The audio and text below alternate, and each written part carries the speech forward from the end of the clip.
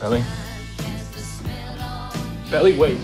I want to start with the 3-episode premiere, Lola, because there's a lot going on with Belly and Conrad in the first 3, and the funeral scene is so pivotal in the books, and it's just as powerful in the show.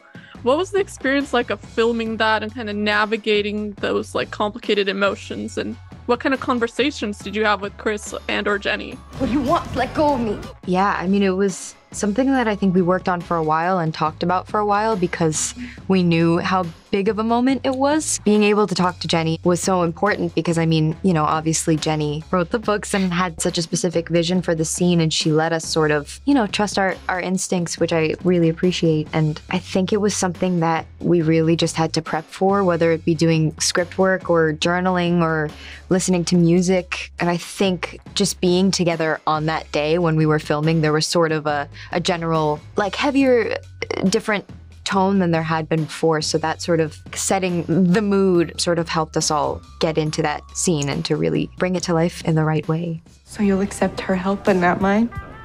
Got it. Glad to know where I fall in the ranking of ex-girlfriends. A lot of planning went into sort of crafting those moments, like from the funeral itself to the scenes after, because I know Jenny wanted it to be in a lot of ways very close to the books, and she also rewrote it a few times to make it more brutal. I'm impressed that Jenny made it even more brutal. Yeah. I hate you.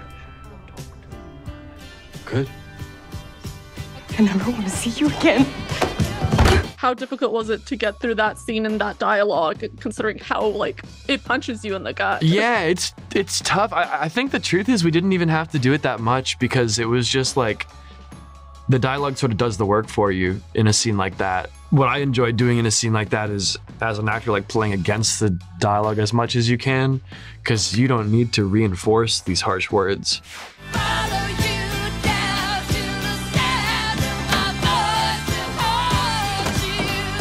When I heard Silver Springs start playing over it, I kind of lost it a little bit. Yeah, Jenny really did it with the music moment there.